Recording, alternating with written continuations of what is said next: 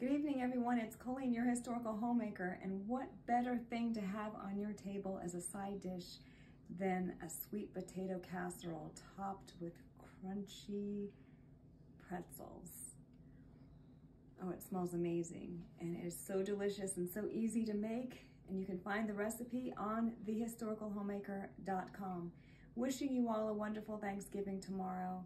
May you have a great time with your family and friends, and remember, always, there is always, always, always a reason to be thankful.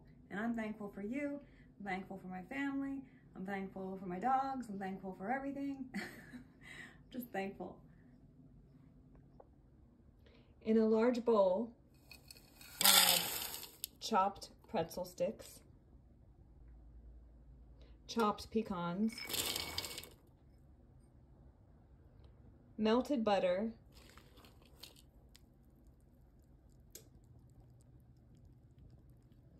and some brown sugar.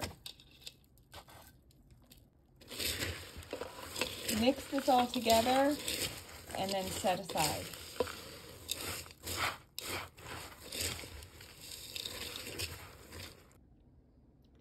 In a separate bowl, a large bowl, you want to add your sweet potatoes.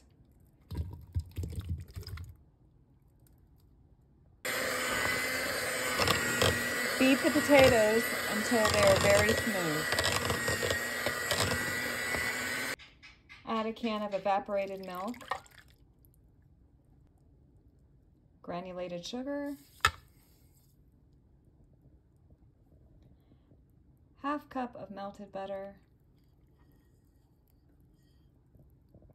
and a teaspoon of vanilla extract.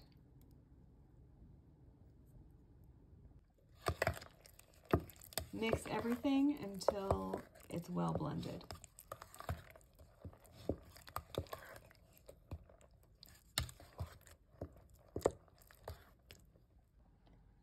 Spoon the mixture into a well-greased 2-quart